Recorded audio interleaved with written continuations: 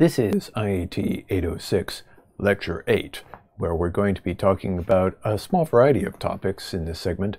First we'll talk about ArrayList, then we'll talk about text, and then finally we'll talk about processing's Java mode, where we can make the transition from writing exclusively within the processing system and, the simplified mode of Java that it presents to you, to the more complex full Java mode, where you have to do all the work of specifying a full Java program, but you have access to all of Java's capabilities. So let's get started now in this segment 8.1, where we're talking about ArrayList. So as you recall from the previous ArrayList lecture, the pros of ArrayList are ArrayLists are great if you don't really know in advance how many things are going to go into the array, right? The purpose of an array list is for it to be a variable length, a length that is the size you need when you need it. And so the way it works is that array lists automatically resize when you add to a full array list. And, an array list behind the scenes allocates enough space, whatever that means, and as you add a few items, there's usually enough space for it, and it records all that and handles it for you.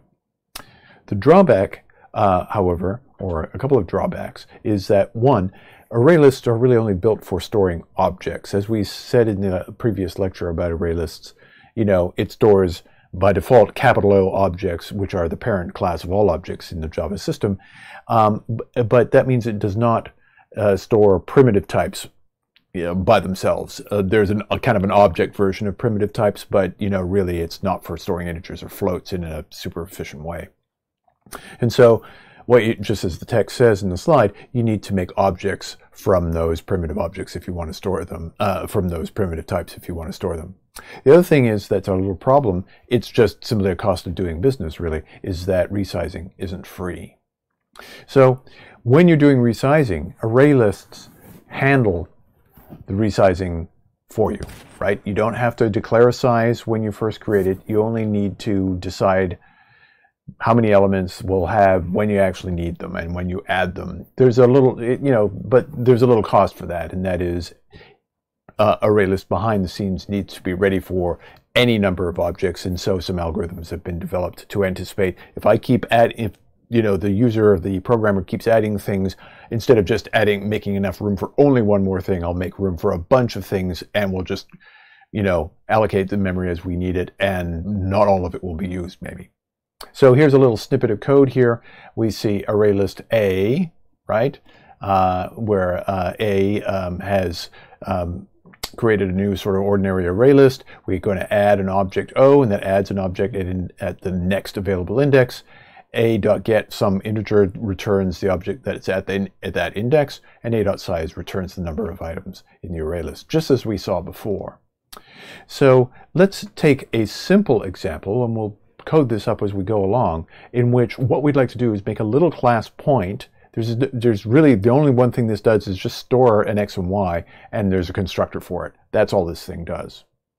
And what we're going to do with that point is we're going to draw that thing on the screen. We're going to start simple, and we're going to work upwards from there. So here you can see class point. It has two integer values that are the fields of it, x and y, and here's the constructor. It takes integers, int x, int y.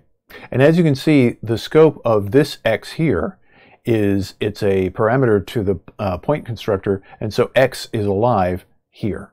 But there's a little problem that this creates, and that is this x is the same name as this x. So which one takes priority? The inner x takes priority, hides, in some sense, the older one. That doesn't mean that the field x has disappeared. It's just simply not available by its unqualified name. To be able to get at the field, you use this magic variable. You'll recall that this is this special thing that refers to your own object. This is a classic situation in which the fields and the constructor parameters have the same name, and so you need to access the field. You say this.x equals x. This variable here indicates the parameter. The thing here refers to the field, and the same for y. So what we're going to do is we're now just going to go to the processing system and shove this information in there. So just 1 second. So here is the processing window, and I've pasted point in here, and it's the same code. So really, all I've done here is just constructed, you just created the class point. So let's go back to the slides. The next thing we'd like to do now is to create an array list of points. Really, I'm just trying to create the most minimal example of dealing with classes. So instead of creating a pair of array lists that are parallel, one for x, one for y, what we're going to do is the standard object-oriented approach, which is to store an entire thing about an XY pair in point, and then store an array of those points. So here we have ArrayList point, so we're telling what type it is that we need to be stored in the array list. The name of that variable is pointList equals new ArrayList point. A snippet of code here that won't exactly work as you see it, but it's just intended to be drawn here in order to draw your attention to what the basics are. PointList.add new point 4550, PointList.add new point 7923. So those are things that'll be at good locations in the standard processing little drawing window. And if we were to then call at the appropriate location in the code, drawing a circle at our second point, we'd do point P2 to create a variable with that, pointlist.get number 1, and we could draw this ellipse here. So let's just do that right now. And so once again, here's the processing window, and what we see here are, of course, the class as before, and here's the array list named pointList, just as we had in the slides. And instead of having that code kind of out there in the global area, what we're going to do is put it in setup. So we have created void setup here, and there's the end of the void setup function. And I've added those 2 points, as you can see. And now we're going to draw a circle. And what we'll do is just fire that thing up.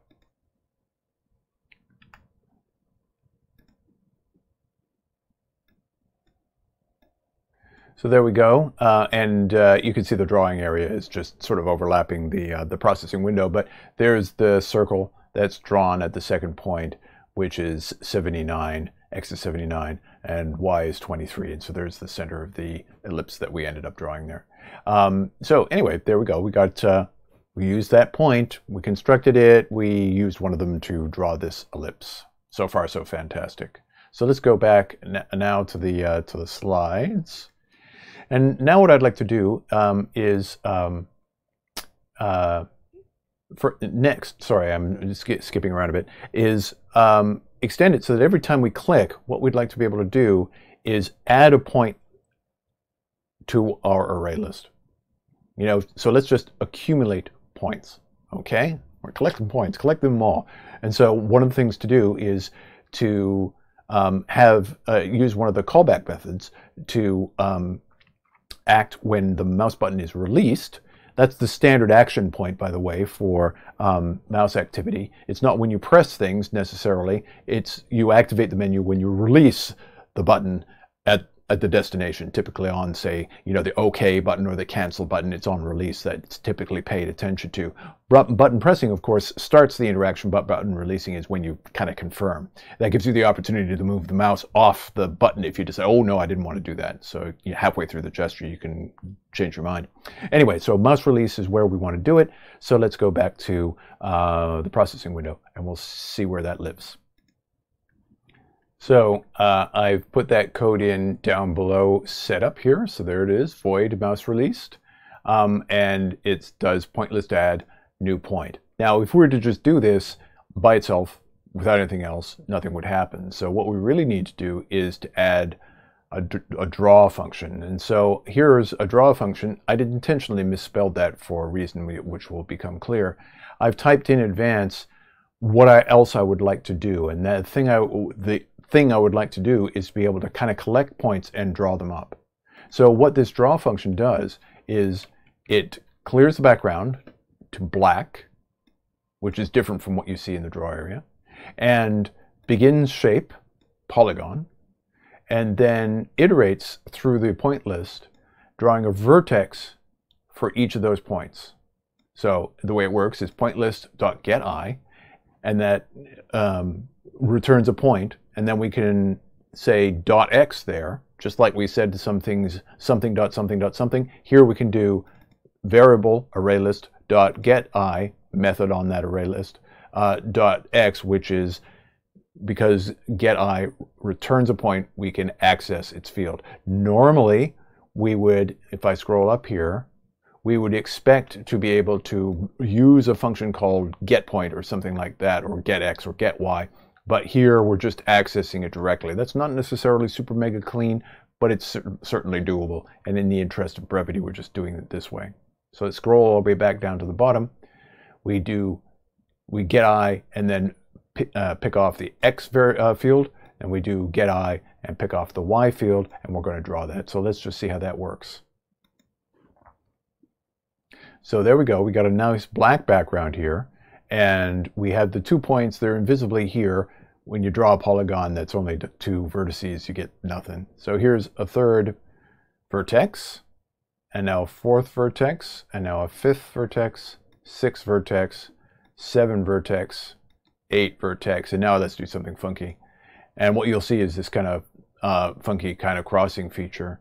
What's happening is that the polygon drawing, it kind of has to in some way resolve itself. And so what you're seeing is that the polygon is being filled with white and has its stroke to be black. And so you see the black outline kind of being overdrawn on top of the rest of the polygon. And that's because the way in which the polygon is drawn is kind of iterating through the vertices to draw the things in their perspective order. So we'll just stop that. And now let's go back to the slides. There we go. And what we can see is this is the thing that we had done. So we're extending that simple example with the array list. We could do anything with these points as they accumulate. I was just simply drawing that polygon. You know, we began a shape. We said polygon explicitly in our piece of code that we had in processing. And I didn't have this if statement because I kind of knew already that we had 2 points constructed in setup. So I always know that I have 2 points and then 3. If this is just to prevent something funky happening with the graphics library. So the idea here is that we're just using ArrayList to accumulate points. Now, what I've done, of course, is also demonstrate the very bare bones of a graphics editor. I've taken, you know, here's how I constructed a polygon. I just clicked points and it added it to my polygon.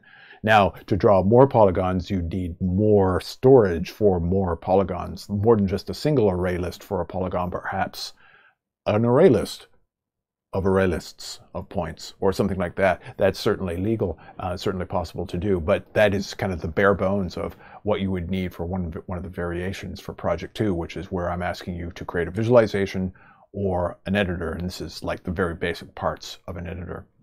It's, you know, trivial. It's hardly anything really. Okay, so that's it for lecture 8.1, in which we've talked about array lists and kind of elaborated on it and given a hint about one of the things that you could do for project 2, which is about, among other things, doing a little drawing editor.